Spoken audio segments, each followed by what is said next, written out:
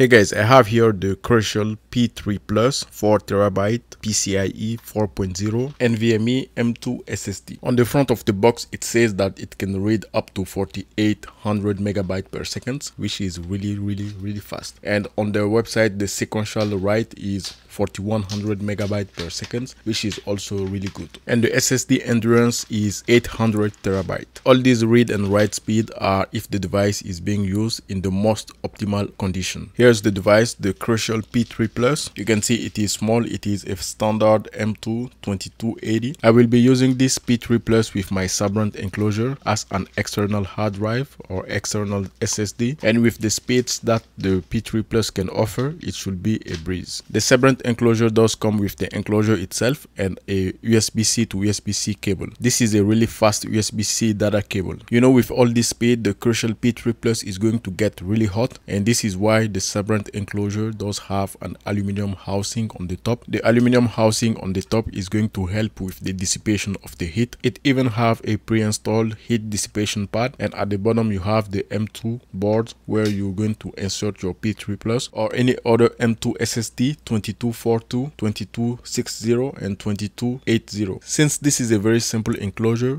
you can add more thermal cooling pad on the inside in order to expedite the heat dissipation. If you're going to install the P3 Plus on a computer directly, you need to remove the back housing of the computer and then locate the area where you need to insert the new 2280 and just install it. Make sure that you back up all your files before you do the installation of the new SSD, and after the installation of the new SSD, you need to reinstall the operating system on the new SSD and you should be good to go. If you have an enclosure like this, it is going to be easier. You're going to format the new SSD and do the installation of the operating system, and after that you just remove the new SSD that is inside the enclosure and install it inside your desktop or your PC, and it is going to run directly with the operating system. For the installation of the SSD, the P3 Plus, you need to insert it at an angle of 45 degrees, and after that you just press down on it. There is a small mechanism at the bottom that is going to lock the SSD in place, so you need to prepare that area in order for the SSD to go through that small section, and after that you need to lock the SSD in place. If your SSD is smaller or shorter, you need to use the small pin that came with the Sabrent Enclosure in order to lock the SSD in place. The Sabrent Enclosure is using USB 3.2 Type-C, and it can have backward compatibility for devices that do not support USB 3.2. On their website, they are rating this USB-C 3.2 up to a 1000 megabyte per second. That's maximum. On the first run, I was getting 655 megabyte per second in writing speed and around 400 megabyte per second in reading speed. On the second try, I got 670 in writing and 402 in reading. These are good numbers, but it is limited primarily because I'm using a M1 Macbook Pro. If I had Thunderbolts 4, the speeds will be much higher than this. Let me show you what type of speed I get with the Sandisk Extreme Pro. This is the first SSD that I purchased. I didn't have any issues with it. It is really excellent. I got 630 as writing speed and 610 as read speed. I'm getting a new SSD because the Sandisk is only 2 terabyte.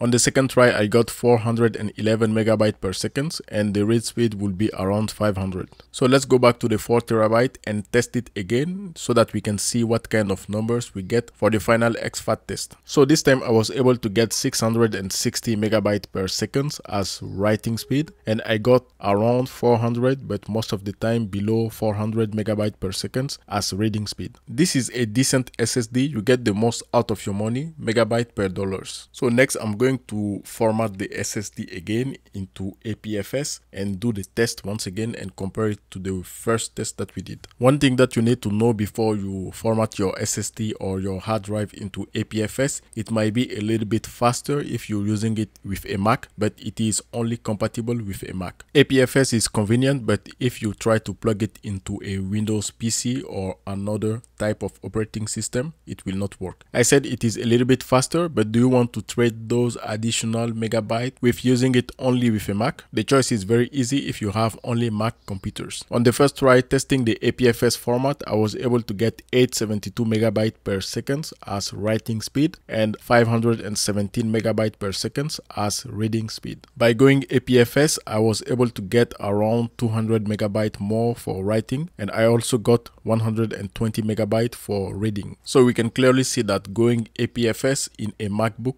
it is a better solution. You're going to get a more higher speed for writing and a more higher speed for reading. I haven't told you, do you know what kind of format I have on the Sandisk SSD Pro? So what I just did was to swap the cables. I'm using the Sandisk cable with the Sabrent enclosure, and I was able to get 872 megabytes per second as writing and 523 as reading. So on the Sandisk Extreme Pro that I'm using, the 2 terabyte memory, it has a format of exFAT. What I like with the Sandisk is that it gets the consistency right. It is always between 400 to 500 megabytes per second read and write always. Even if it is very hot, it still gives you the same performance. This time I got 637 as writing and 611 as reading speed. I think it is always better to have a read and write speed as close as possible in all the situations that you have while working with your SSD. The Sabrent enclosure with the SSD inside the Sandisk does deliver the same performance.